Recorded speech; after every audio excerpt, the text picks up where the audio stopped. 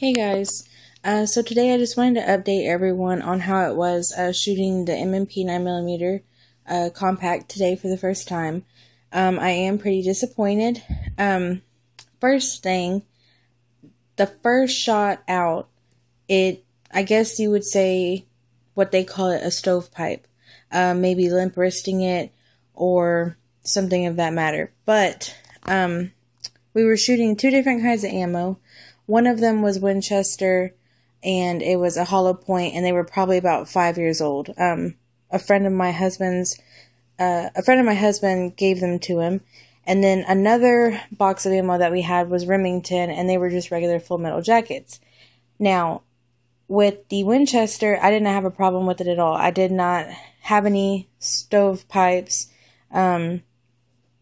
It went through smoothly. But whenever I shot the Remington, there was about 4 or 5 stovepipes. And that was the first round that I ever shot, was the Remington. The first shot that went off, that's what happened. Now, it could be me limp wristing it. I'm not for sure, but my husband also did it, and it did the same thing a couple of times to him.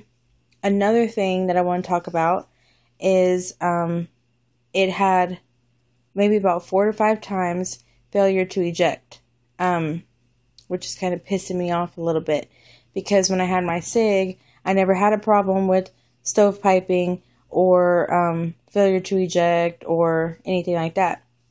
Another problem I had with it was when it was clear, the slide did not lock back, and that happened maybe about 5-6 times with me and my husband shooting it. So I don't know if it's me or if it's the gun or not. And then, last but not least, which pisses me off to the max, my front sight came out. So you can see it's white on the back sights, and on the front sight, it is not. So that irritates me a lot. Also, we just bought my dad for Christmas also an M&P 9mm compact, and we bought it from a private seller. But this one I bought at a local gun shop, and I bought his for maybe $40 less than what I got mine for. Now, what irritates me the most is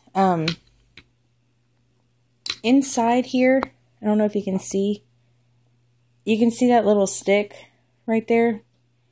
Okay, well, beside that, but under it, is supposed to be the extractor. Now, mine does not have that. My dad's does.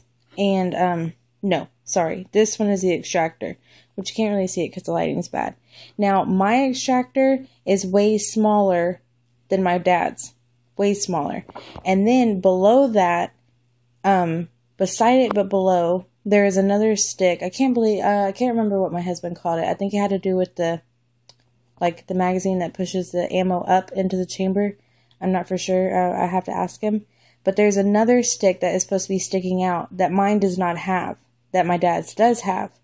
So I'm not for sure if this is an older gun that they just didn't tell me. I asked them if it was new, if it was a newer model, and if it was brand new.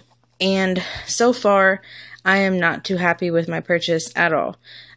So if anyone has any recommendations on what I should do, right now what we're thinking is Tuesday, when they're open, we're going to go by the gun shop that we actually took it to, talk to them, see what they have to say, and then possibly go from there. But if any of y'all have any recommendations, please let me know, because right now I'm just totally upset with my purchase, and that's not what I was looking forward to. So I will see y'all guys later. Thanks for watching. Bye.